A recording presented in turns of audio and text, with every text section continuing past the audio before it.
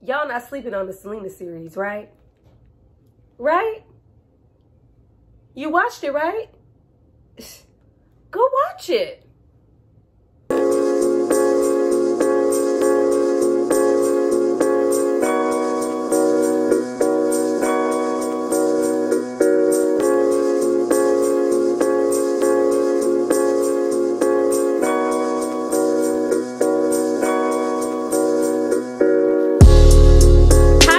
Welcome back to my channel. It's Tyra here with another struggle review, here to discuss the Selena series, available right now on Netflix. I was telling my bumper got taken off by Selena.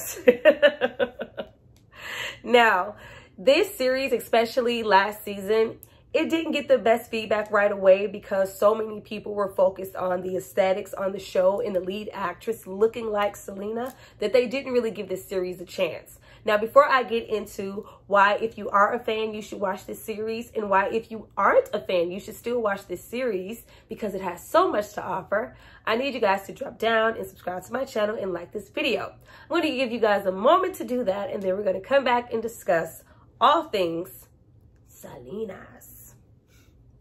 Baila, baila.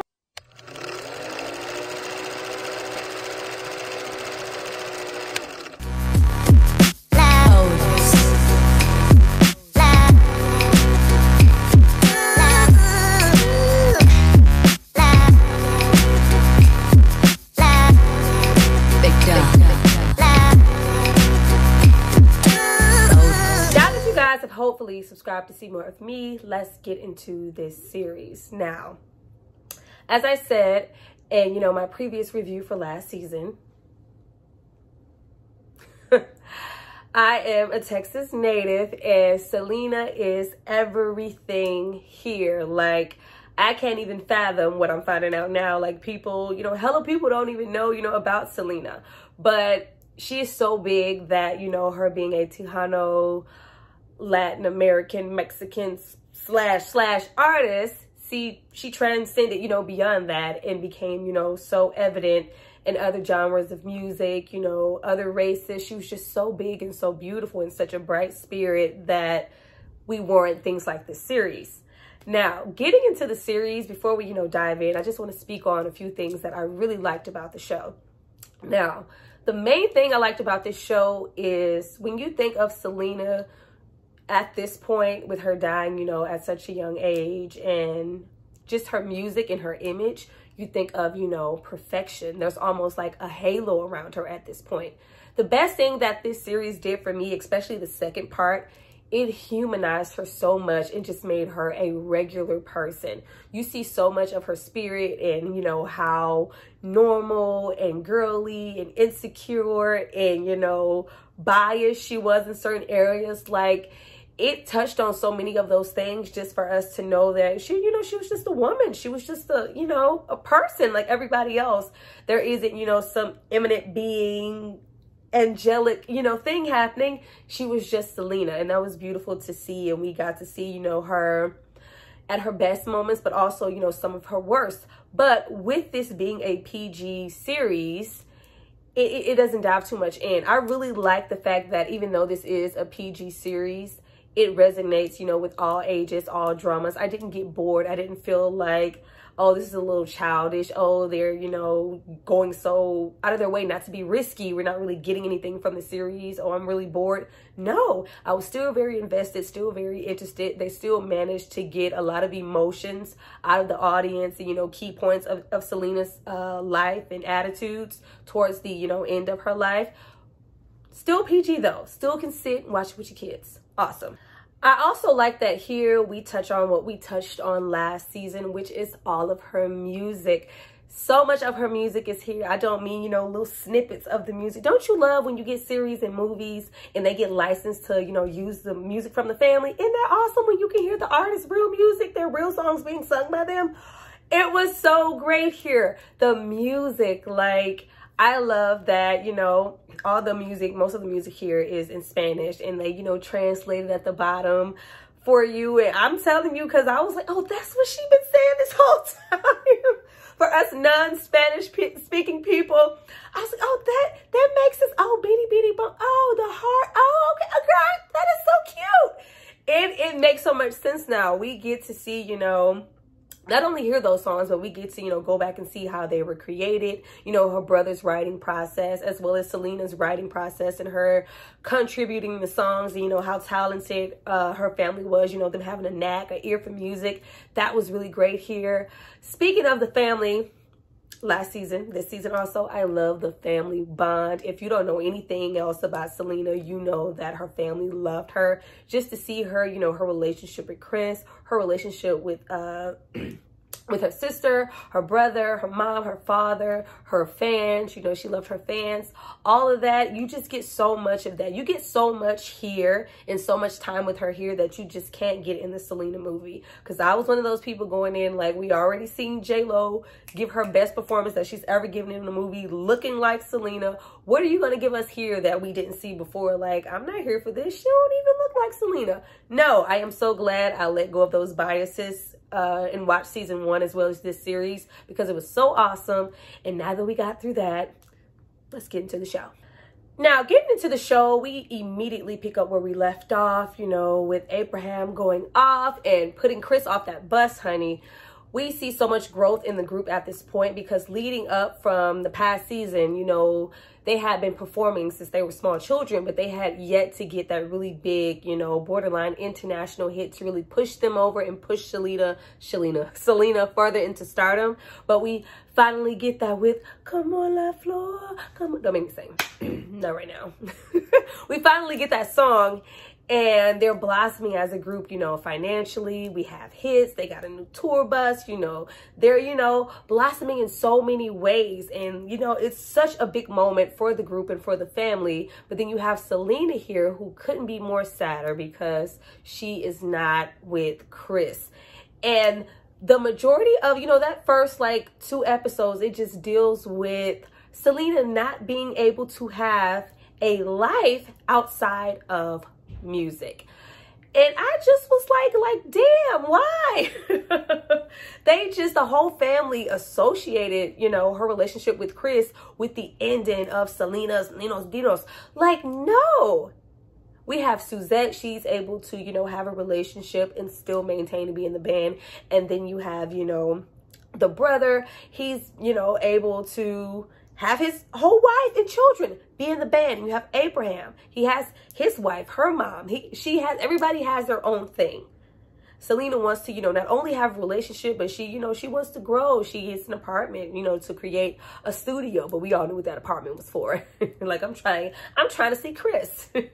But, you know, she wants to blossom in other ways and not just be the lead singer. She has only been the lead singer of this band since she was a very small child. And it's like, you know, Selena is older at this point. She's, by the time we get there, we are in 1990, 1993. And at this point, she's blossoming, you know, 18, 19, 20 years old. What you guys want from me is not what I want for myself anymore. I want to be with Chris. And it was just like, damn, just let her be with Chris. Lord. I love Selena's family, but every time that they, like, held that over her head, like, oh, you're going to, like, ruin everything. Dad's going to cancel the band and da-da-da. I was like, girl, just leave. I'm all for your family, but girl, there is no Selena's Dinos without Selena. Girl, just go. Like, quit holding that over her head. Man, you know, just like a little pinch of me, a little pinch of salt, wanted this to be a rated R series. Because, honey, I just feel like Abraham was with the shits and we didn't get to see all that. You know, the family had creative control, but it just was so, everything was just so dominating on her. And it just seemed like for so long, she just never had a space just to be herself and make her own decisions without putting everybody else first. Let her see Chris. Damn. So fed up, and, you know, everybody in her ear, like, y'all didn't see my face when Suzette told Selena, oh, he's just a boy. Like, there will be other boys. Like, just date. Like, y'all just want her to date around. Like, if she found someone and that's her someone, like, let the girl, she's 20 years old, ain't even having a damn relationship yet. Let her breathe. Back up off of her. It gets so bad that after we learn that her and Chris have been, you know, kind of sneaking around and Chris is not for it, they end up just, you know what, let's just elope now. about that whole situation. I didn't know how I felt about that. Selena was very young and she did, you know, care and love Chris, but it was just, you know, a bit much just to see her have to kind of resort to eloping and then being married just for the family, especially Abraham, to accept their relationship. Like, we got to go through all of this. Like, I feel, you know, deep in my heart that he was a person for her and it wasn't just, you know, some farce of a marriage, but still that's, you know, a critical way to get married. But at that point in the series, I was kind of comparing it to the first series because we had, you know, questionable wig choices and outfit choices. Now, I am not totally sure, but I felt like prior to the first season that they kind of tried to round Selena out physically. And it just seemed like they tried to give sis a little booty and a couple of hips. And maybe they put a little padding in them jeans. I might have just been looking too hard, but maybe that was just me. But yeah, the costuming was not as on point, or the wig choices, as last season. I was like, what's going on with the detail? Like, I could see they just pluck that lace a little bit more. Give that part a little bit more definition. Costume crew, makeup crew, fix it. Selena was gorgeous. After we get, you know, through with that and me getting past that, we get into her and Chris not even being able to enjoy and kind of bask in, you know, them eloping and figuring out how to tell the family because it's already been announced on the radio. And Selena, you know, still shaking and moving like she's a normal person. Like, girl, you a whole Tejano superstar. Somebody's going to see you. You went and got married. They told somebody. And I really hated to see Abraham resort to, oh, he's going to break up the band. He's going to ruin everything. He's going to make her stop singing. I know what this is. Why would he do that? What? Like, her family was cute and all, but like, I was like, it was so great to get for the family from a PG series because they was like, they had me kind of hot. I was like, get off her back.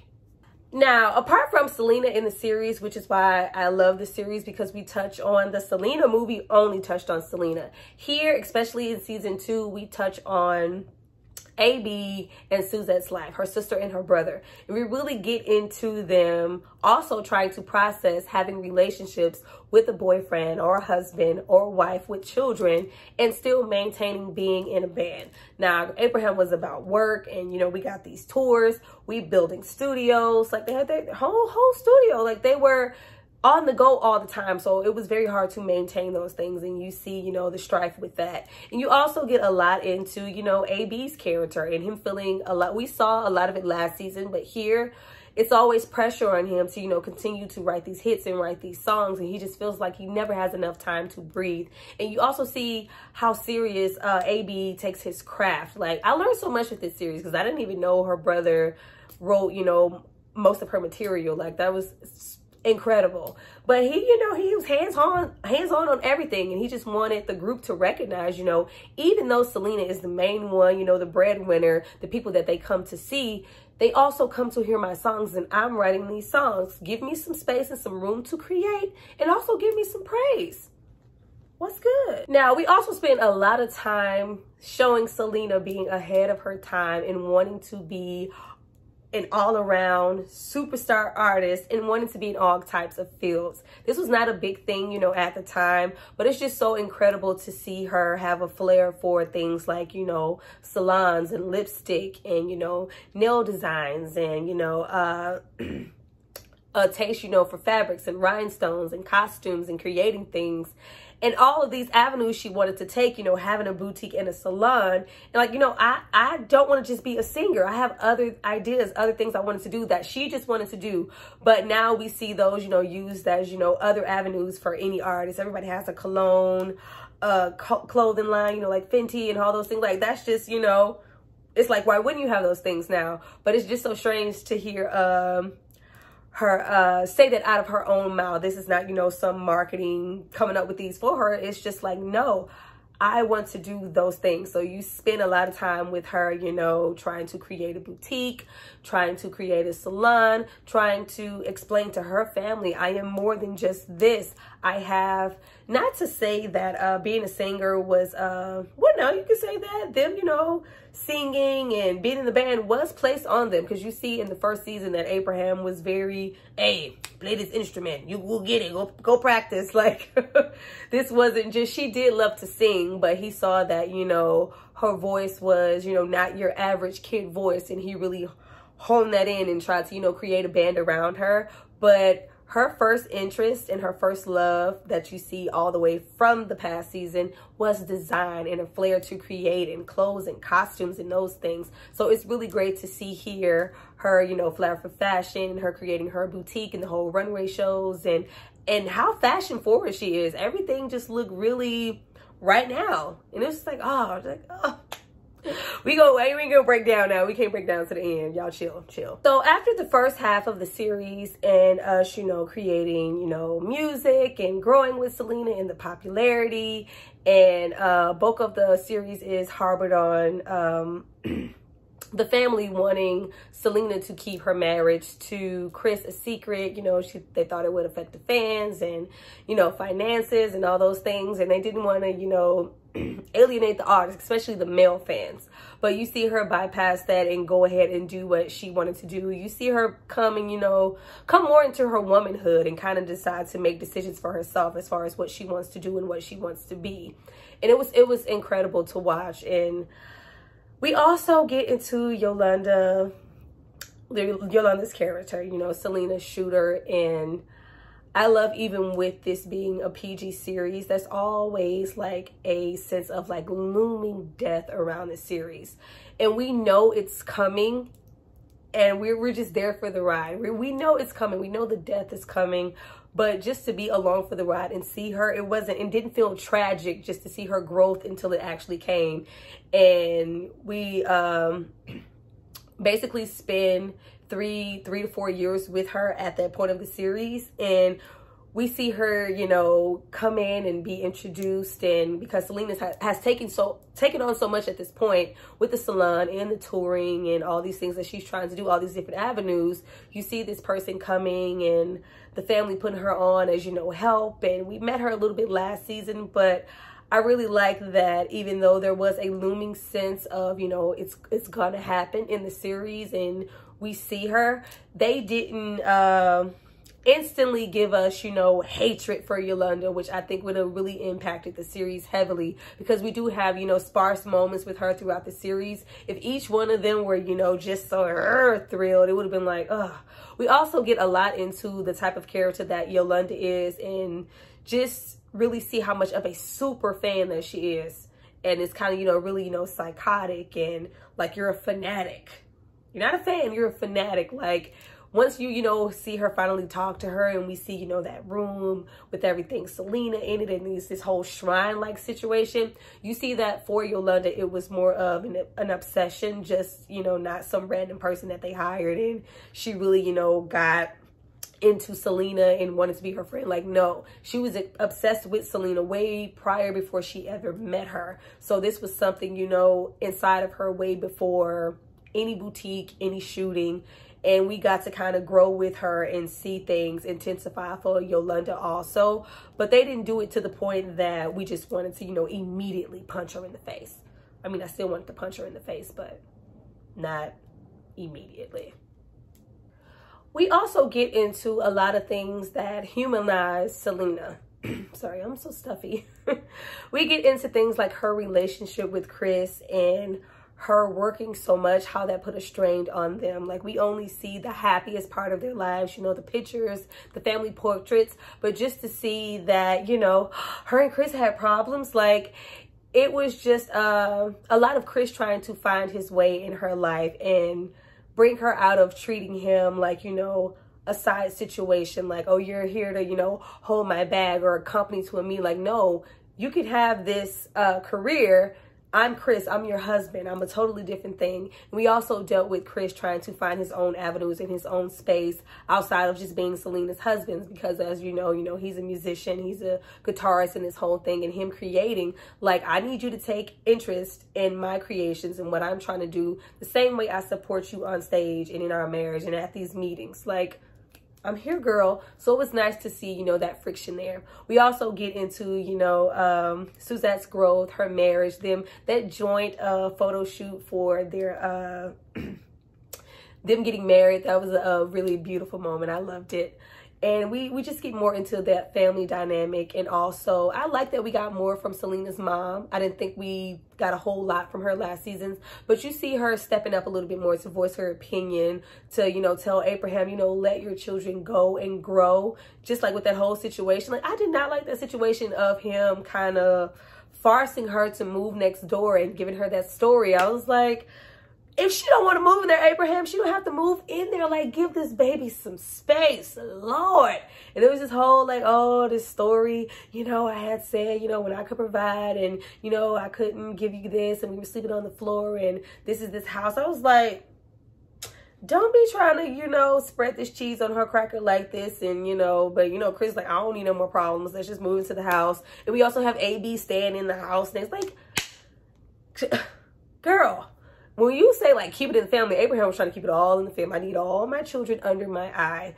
But it's also commendable because you know how ruthless the music business can be. So even though Abraham was all those things, this series, along with Selena, especially Abraham, because I spoke of it in my last review, that movie, Selena, it really, you know, like, Abraham was like, rah, rah. It's Selena, you know, it's that bra, it's that boosty. Like, it was just so, it was like, ugh.